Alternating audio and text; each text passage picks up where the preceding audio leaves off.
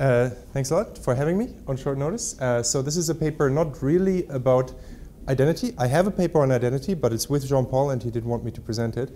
So I'm presenting something that's only peripherally about identity. It's about leadership and social norms, and it's primarily, it's entirely an empirical paper, and it's an economic history paper about the influence of a well-defined, relatively small set of leaders on volunteering in the Civil War from 1861 to 65. Nothing happening there? Okay. Yeah. So what's interesting, or an interesting way to motivate our paper is from this leadership angle. And what's kind of interesting when you read about leadership is that there's these two kinds of literatures that are sort of very distinct or bifurcated. There's a very well-established empirical literature showing that leaders matter inside organizations. So we know that leaders matter, political leaders matter, CEOs in companies matter. Those are well-identified findings that we understand quite well. And there's also a theoretical literature that goes with that that sort of talks about leadership characteristics, things like resoluteness, persuasion, communication skills that make better leaders or worse leaders. So that's one literature. And then there's a separate literature which is about leadership outside of organizations, and that's an entirely theoretical literature. So there's a sort of a fair amount of papers, and Robbie's Movers and Shakers paper is one of them, that show that just like in social networks where you don't have anyone being sort of predefined as a leader by their organizational or institutional affiliation, nonetheless leadership will arise in network settings. And this could be without these leaders having any characteristics that make them special at all. So that's the case of the Goyal AR paper, where it's just the feature of the network that generates leaders, so to speak. Or it could be that certain people just have leadership assigned to them, and then by virtue of them knowing about themselves that they're more prominent, they know that they're going to lead by example. They know that their actions leave an imprint on the network, and that makes them act differently. And that's the case of the Acemoglu-Jackson paper, where visible or prominent agents are not really don't have any different characteristics. They're just people who are endowed with visibility, and the fact that they're endowed with the visibility makes them change their behavior because they know that they're going to influence they internalize part of the network's response to their actions. So this could be like just like someone becomes a martyr by historical circumstance, and that changes how they act. And then in Robbie's work, you take more seriously the notion that people actually vary in their characteristics and that make them leaders in networks, and then study what that does. Now we're not going to, unfortunately, really be able to sort of speak to those details. So like we're not going to be able to distinguish in our setting whether the leaders we have exactly what characteristics make them leaders. We don't know enough about them. We're not able to statistically distinguish that, but we will be what we think the first empirical paper to just show leadership in a just social network without any organizational institutional affiliation. So in other words, you just like treat a social network, that's society, with leaders, and you know exactly what these leaders care about, and then you know exactly what kinds of outcomes they should want to influence, and then you just test for an effect. And the reason that that's challenging, and the reason that there isn't really a paper like that yet, is that it's very difficult to think of an exogenous treatment with leaders. So you might think of all sorts of people like Cesar Chavez or Gandhi or the Beatles as leaders in their respective spheres, but you don't really know, are they just symbols of change or are they drivers of change? That's very difficult to say. It's very difficult to know what kind of outcome to study most of the time when you have like sort of like a disparate set of people you can think of who might be social leaders, but they care about different things. And it's very often confounded by organizational leadership. So for instance, I think of Abraham Lincoln as a civic leader, but he was also the president of the United States. And so it just makes it difficult to sort of say the effect that we see of a person, even if you could identify them, are sort of civic leadership effects. And so what we work with is something that has really a strong flavor of a natural experiment, which is the failed revolutions in Germany of 1848, which were revolutions for a democratic and more liberal organization of society, and also for a unified German nation state, which sort of ends up sort of mapping a little bit into a preference against secession in the US, but more centrally it's about democracy and liberalism. And so these revolutions fail in Germany. And then these German guys all get kicked out into Switzerland. And then they sit there for about a half a year. And then very suddenly there's this culmination of political pressure that forces the Swiss authorities to kick them out of Switzerland. And they all end up in the US. Okay? And so we basically just coded up these individuals, tracked where they coded up their biographies in the US, tracked where they located in the US, and then we look at their effects in the US. And what's nice about that is that they sort of arrive in the US with this pre-ex-ante defined label of being a civic leader in the sphere already attached to them when they at their port of arrival, because the things that they fought for in Germany are exactly the reason that they show up in New York, and the things that they fought for in Germany map very cleanly into the political struggles in the US at the time about free soil, slavery, and anti-Southern secession. And so the informal definition, of course, or maybe not of course, you'll see that the informal decision still has sort of like it's not that algorithmic when you actually code who's a 48er, but the implicit sort of definition of a 48er is a person who in some way actually participated in the revolutions in Germany, had to leave their homes because of this. For the most part, they were just told, if you don't leave, we're going to imprison you. And that's more or less this. And that's why they arrived in the US. And what did these guys care about? So Zucker, who's like the main historian of them, the main biographist of their lives, defines them as political beings who, intellectually speaking, were defined by three aspects: liberty, democracy, and national unity. And so, in a sense, it just so happens that these are the three things that were going on in the US at the time. The three big political struggles in the US at the time are free soilism, anti-slavery, and national unity. So there's a really clean mapping from what these guys fought for and struggled for in Germany into the political struggles in the US at the time. And we considered many outcomes, and I'm going to show you a number of interesting outcomes, but our primary outcome, our main outcome, is their influence on men enlisting in the Union Army during the Civil War, so from 1861 to 65. And what's nice about that outcome is it's very costly. So to the extent that we think these 48ers influenced the social norms in the society that they arrived in, and we think of this as a very local form of influence. So they settle in a town, and you're going to see that for the most part these are small rural towns that these 48ers settled in, and then they have an influence on the social norms in their local community.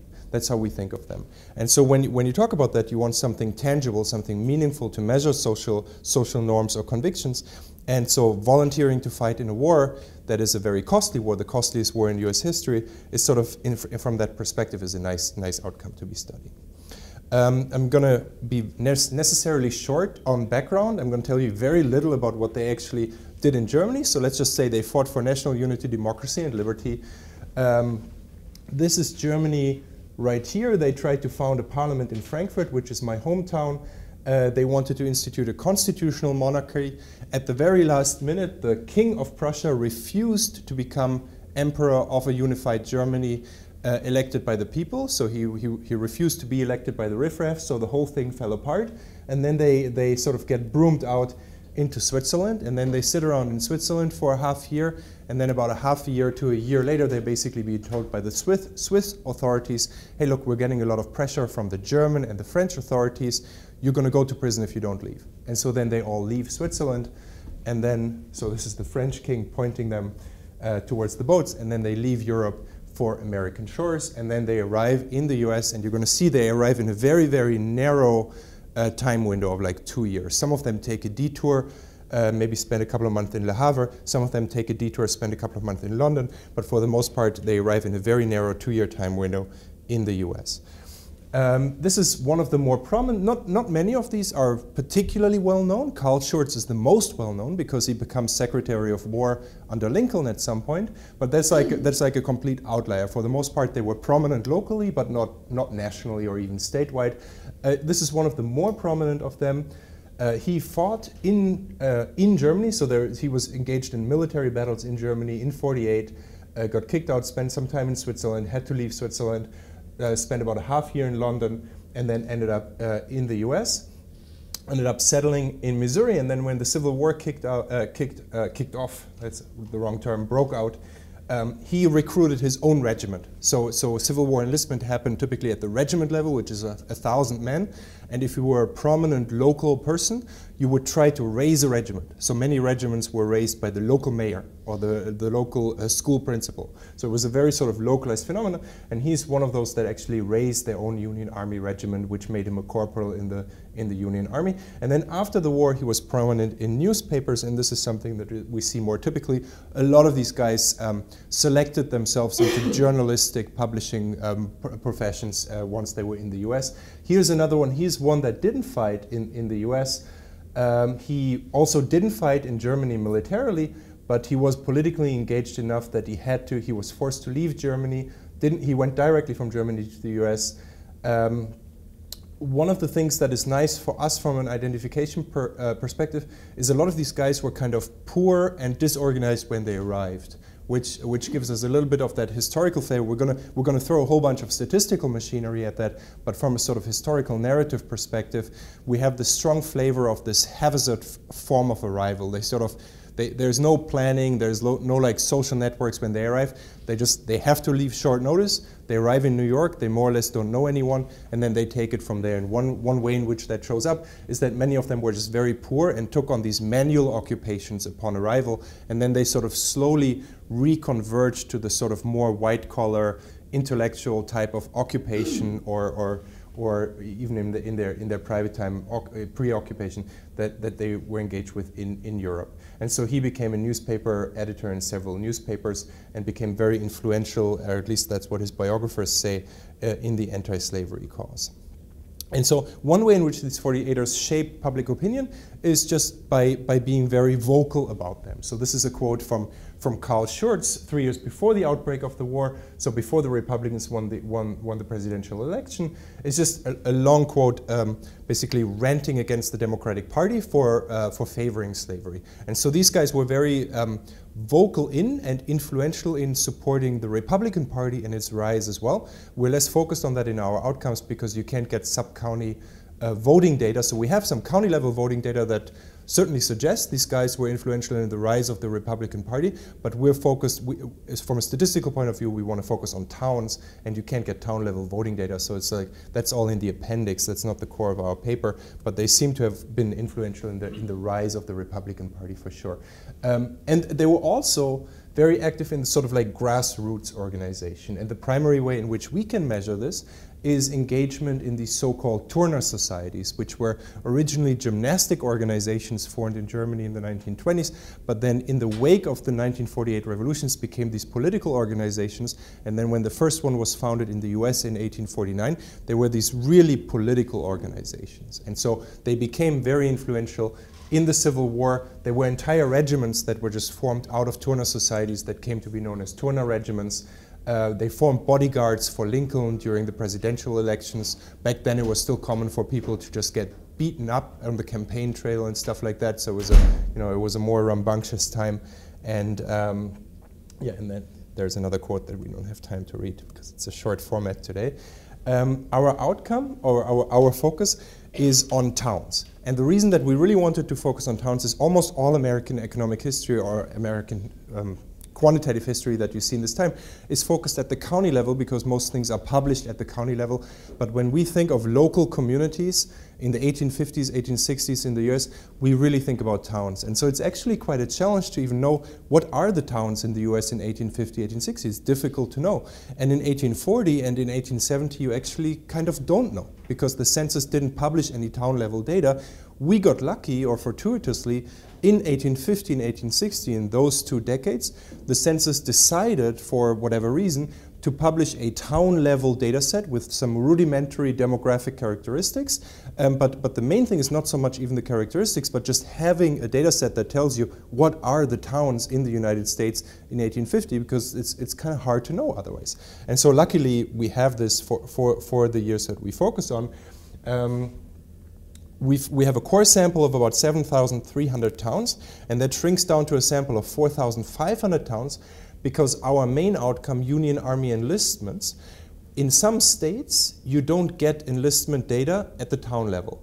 and because we're going to weight all of our regressions by their natural measure of quality, which is the share of enlisted people that we can directly measure to be enlisted in the town, as opposed to allocating them through various other ways that we describe in the paper, we end up with a core sample of 4,400 observations, which are the 4,000 towns where we can actually have enlistment data at the town level from the data source we use, which I'm going to talk about in a second. So unlike a couple of other papers about immigration that are sort of occurring in a similar time period, what we have is we really focus in on a well-defined set of individuals, okay? Now, because these guys don't have an organizational or institutional affiliation per se, while there's this sort of implicit definition, which sounds very precise, that they're the people who had to leave Europe because of their involvement in the 48 revolutions and then arrived in the US, that sounds like a precise definition, but it's actually not a very precise definition, right? So at the end, what you do is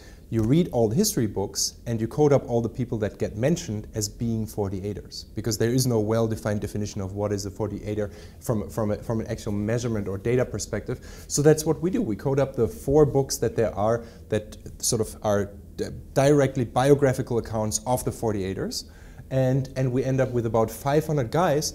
And really, it's just a game of saying, these are the 500 people that were important enough to have been mentioned by the historians as being the 48ers. And these historians themselves say there is no clear definition of a 48er. So Zucker says, maybe there's up to 2,000 48ers, who knows?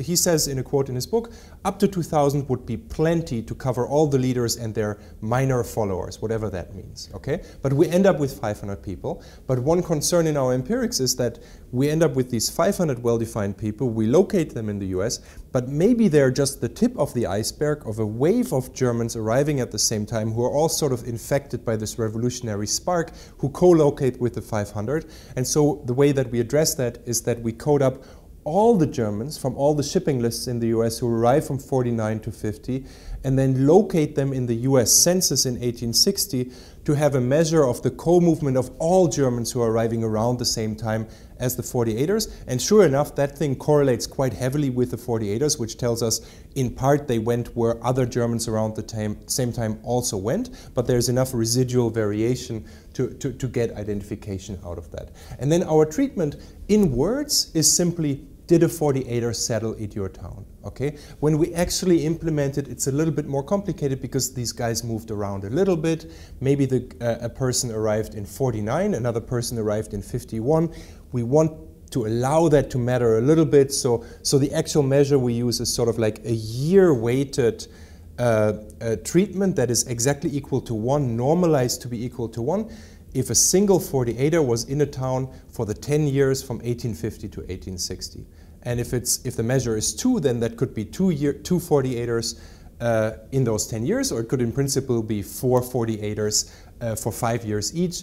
But as an empirical matter, as a data matter, for the most part, these guys settled in one place, and then they stayed there up to the Civil War. So all of them, almost all of them arrived in New York, a handful of them arrived in Baltimore, and then from there, they sort of spread out into the countryside for the most part. I'm going to have to be a little bit disciplined with, I can't tell you too many details about the data. 3 mechanisms that we want to consider, one of which is almost like a placebo mechanism, if you like, is one of them is we want to look at the foundation of Turner society. So if we believe that these guys had and when I say guys, you know, it's 493 48ers, 491 of them are guys, so I'll just say guys. But one of the 2 females was the founder of the first kindergarten in the US. So she was also influential, but possibly not so influential for volunteering in the Civil War. Or maybe she was, we can't distinguish that. So one of the mechanisms is that we think these local grassroots organizations were important.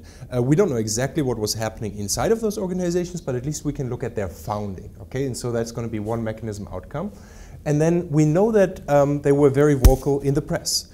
Also in English, not only in German, also in English, but more so in German than in English. And so we separately coded up the local town level circulation prevalence of German newspapers and US newspapers, controlling for initial newspapers, so before the 48ers arrival.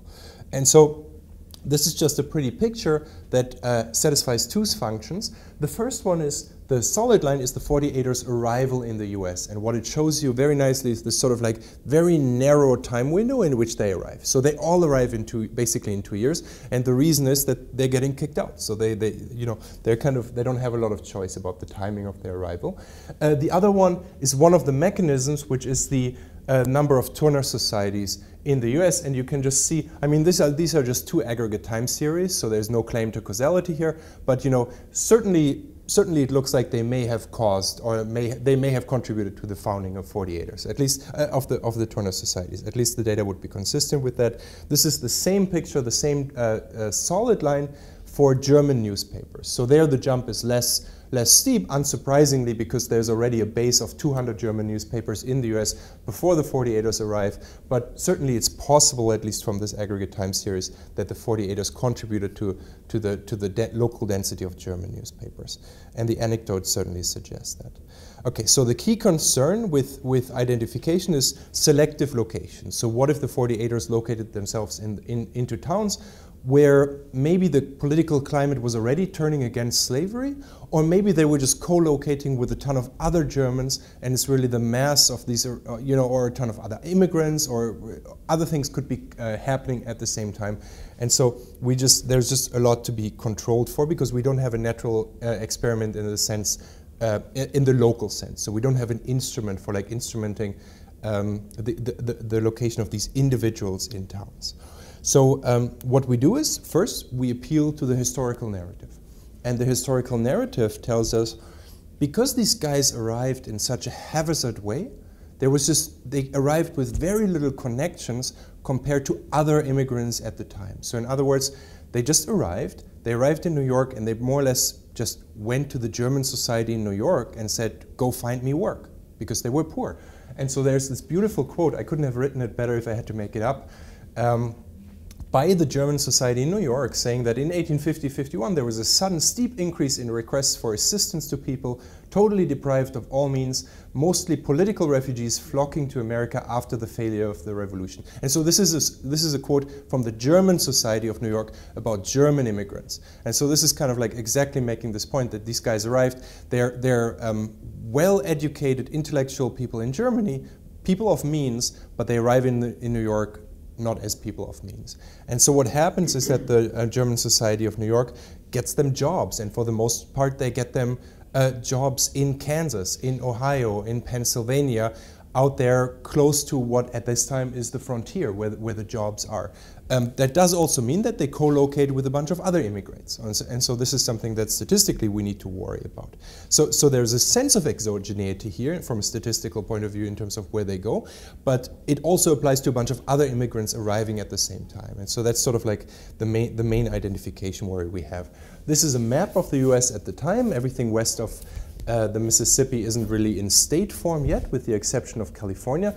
And blue is canals and rivers, red is the railroad, and then the black nodes are 48er locations, and size of node is the number of 48ers. And so one additional challenge that we have in our data is that not only do you only have 450 guys that locate themselves in 80 cities, they also do so in a highly skewed way. So there's a sizable number of towns, about 30 or 40, that get 1 or 2 48ers, but then there are 7 or 8 towns, like Cincinnati, that get 15 to 20 48ers, and then there's New York, which is a crazy outlier, which gets 140 48ers, because if 95% of your German immigrants at the time all arrive in New York, of course a substantial portion of them is going to stay in New York. So we're just going to ignore New York, because there's no point even trying to grab that with a linear approximation.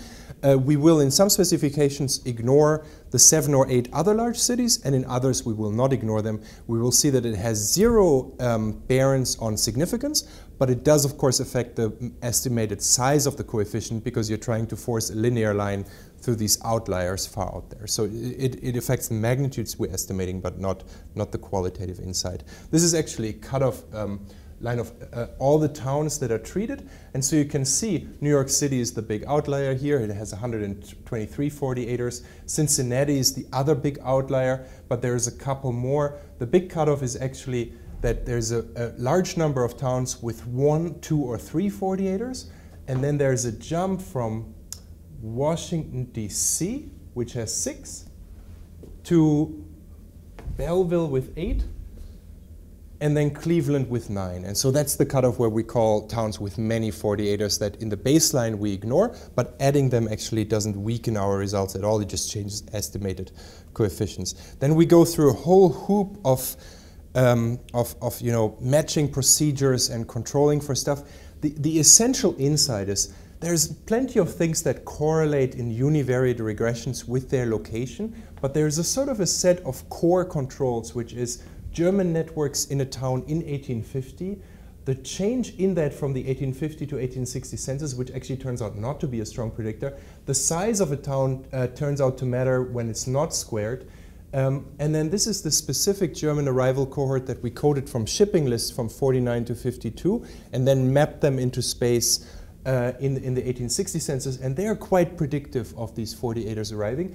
And then there's the sixth thing, which is a map that was circulated in Germany at the time that basically had all the potential towns that Germans might want to go to. So this is basically the thing that you hold in your hand as a German entering a ship in Hamburg or Bremen going to the US. You got this map in your hand and you're thinking, okay, am I going to go to Cleveland? Am I going to go to Milwaukee? And so we digitized that and just calculated distance to that, and that's predictive in the manner that you would expect. What's interesting is once we control for those things everything else becomes highly balanced. So these are all p-values, and there's a ton of p-values that are only marginally insignificant. So there's a ton of like 0.15s, 0.14s that you see in here. So things that don't show up with stars, but they're pretty close to significant. And all of that just gets blown out the water once you condition on this sort of core set of controls, which at a first pass tells us the one selection we care about is this co-location with other Germans, and then to a lesser extent just a bit of a preference for larger towns, okay? And then when we do matching estimators, we get balancedness even in that. Okay, so this is a propensity score matched sample, which is a much smaller sample, which got cut off here, unfortunately, at the bottom. Then we can achieve balancedness even in the core controls. Okay, and so this is our basic identification approach in this paper. It's just we're going to match and control the hell out of this thing because we don't have an instrument. And that seems to work very well. As you're going to see in a moment, there's an overall sense of just tremendous robustness in the fact that we see. And so as a quick roadmap, JP, you have 20, oh, Mike, you're in charge, 20? 12 more minutes. 12 more minutes, okay, I'll get there. So as a quick roadmap, I'm going to show you 5 sets. Some questions. Well, ask, yeah. I'm open to questions. So 5 sets of results. The baseline results on enlistment, results on mechanisms. Then I'm going to show you something that I think you might be interested in on results by ancestry group. And then we're going to look at different leadership styles. So actually a lot to get through in the next 12 minutes. So the baseline result up there, very robust, controlling for all these different controls, is that having one 48er in your town increases per capita enlistment, per capita relative to a male adult baseline, of course, by 20 men per 100. Now that seems like a large number, and it is a large number, but you have to bear in mind the Civil War had a very, very high rate of enlistment, very high participation rate. So the average participation rate at the town level is actually 21%. So on average, 21 out of 100 adult males in an average town in the US went and fought in the war, which by today's standards, you think about the Iraq War, is a mind-blowingly large number, but this is a civil war, right? And so our estimated coefficient is exactly the mean, okay? And as you would expect, when we do it in log terms, we get about a 90% increase, which is consistent with getting this average effect that roughly mirrors the mean. So down here is the exact same results in log terms. So 148er increases enlistment in a town by 90%. So no matter how you cut it, it's a large effect. But it's also a large effect inside a world where there's just a large amount of investment. Yeah. So why do you, the denominator here is the total population, not the total white population? Total male adult population. You can do total male white adult population. Makes very little difference because this is all northern towns. There's just not a lot of non-whites around. There's some, but not enough to matter. Yeah. Yeah. I generally like things to be in logs. But I think from an interpretational point of view, this per capita thing is nice. So we always show both, and they always behave in similar ways. Mechanisms. So we have these three sets of mechanisms, and what we see is that 48ers have a very significant effect on a Turner society being founded. So that coefficient is telling us that having a 48er settle in your town raises the probability of having a Turner society be founded in that town by 14 to 15%, 14 to 16%. Okay, and most towns only get a single Turner society. So Chicago and Pennsylvania are the only ones. Chicago and Philadelphia are the only ones with two. They also have a very large effect on newspapers. Now, the newspaper effect is very difficult. It's difficult to interpret, right? It's more like a validity check. We would expect that, but partly it's just an occupational effect. So partly, well, these guys choose as their occupation to run newspapers, so that doesn't directly identify them as civic leaders. But given that all the historical narrative talks about them as partly leading through publishing and being vocal in the newspapers, we would at least want to see the significant effect on German newspapers, and we do see that, and then we get no effect on US newspapers, which, you know, we didn't have strong price. We certainly expected this effect to be smaller. We didn't necessarily expect it to be zero, because these guys did also write in English. Okay, now the set of results that I suspect might be most interesting to you is we wanted to look at this transmission by ancestry group. That was challenging because in the Civil War Union Army data, there's nothing about ancestry group. So we had to train a machine learning algorithm on predicting names based on reported ancestry in the 1850 and 1860 census. And then we took that algorithm and applied it to our 2 million Union Army soldiers to infer their ancestry, and then we aggregated that back up to the town to get the number of German ancestry men enlisting divided by the number of German ancestry adult males in the town. Or if it's in log terms, then just controlling for the log of that. And what we get is this pattern that I think is kind of pretty nifty. So in the left column we have Germans. Then we have the ones that are predicted to be native born. And by the way, we can do this trying to parse out second generation. So we trying to account for the fact that the training algorithm is one that really reports birthplace and not ancestry. And so we get a second generation German showing up as American. So we can retrain the algorithm to make a person who is very predicted to be German but says they're American. We can retrain the algorithm to then make that person actually German, and that's a way to like grab the second generation immigrants, but it ended up not mattering. It ended up changing almost nothing. So I just wanted to mention that we've done that. And so we get this ranking here of Germans, native, Irish, so the two English-speaking groups, and then we get the two largest non-English speaking immigrant groups, Scandinavian men and Irish and Italian men, and you get this sort of very neat ranking where the effect of a 48er on the Germans is about 100% or 95% increase in enlistments in German ancestry men in a town. You get about a 70% increase in enlistments of native and Irish ancestry men, and you get about a 50% increase in Scandinavian ancestry men, and you get about the same number but very insignificant, and when you include all the controls it goes to insignificant for Italian men.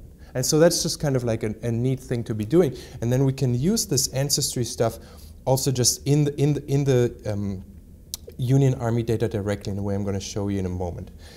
One thing that we were quite interested in is we have a lot of biographical information about these guys. And there's a lot of characteristics that theoretical leadership literature suggests might matter for leadership. Things like resoluteness, leading by sacrifice and leading by example. And so you might suspect a naive, a very uninformed prior about these people would be that if you enlisted for the war yourself, you're leading by sacrifice, you're leading by example, and therefore you may have a stronger effect on enlistment.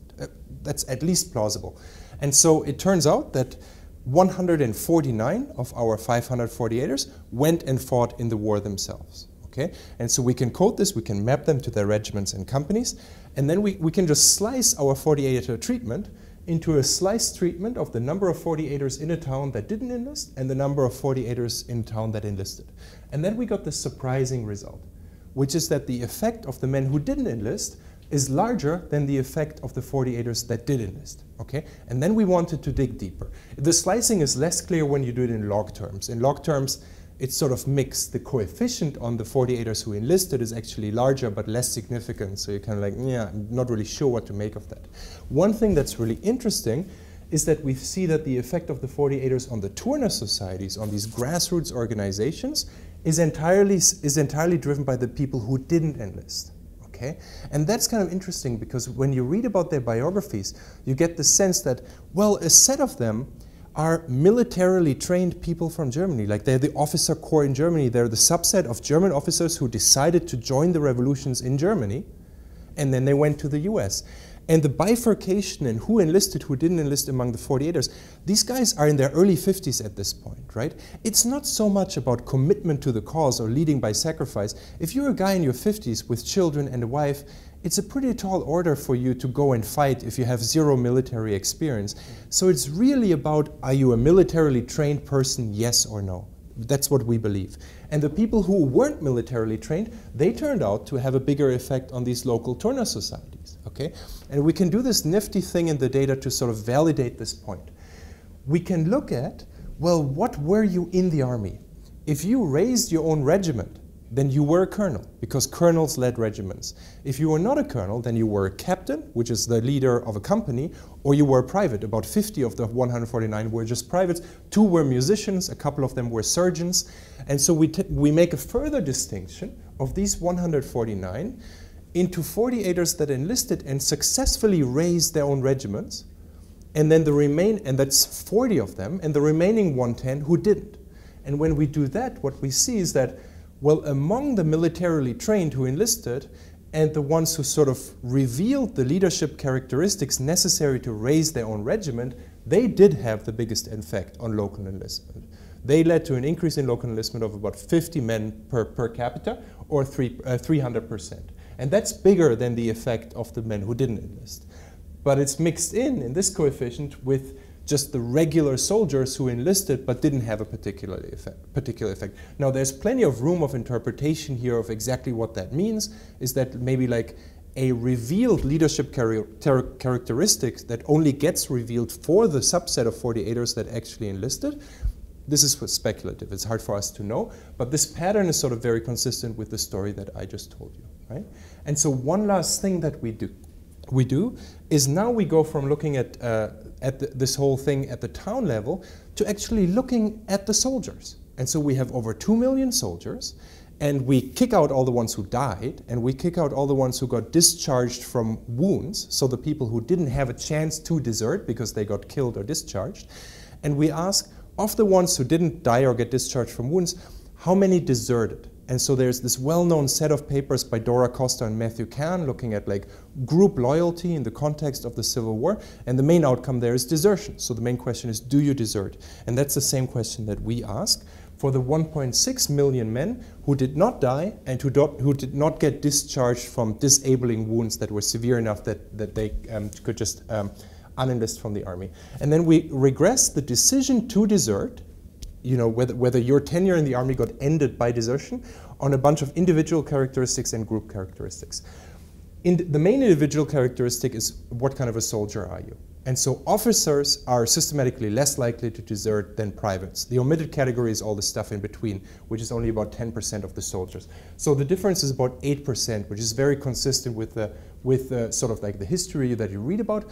And there's many practical reasons for that. It was just more difficult for an officer to just kind of like walk out of an army camp. And it was also just less dangerous to be a soldier when you were an officer, because back then it was still relatively uncommon to shoot at officers.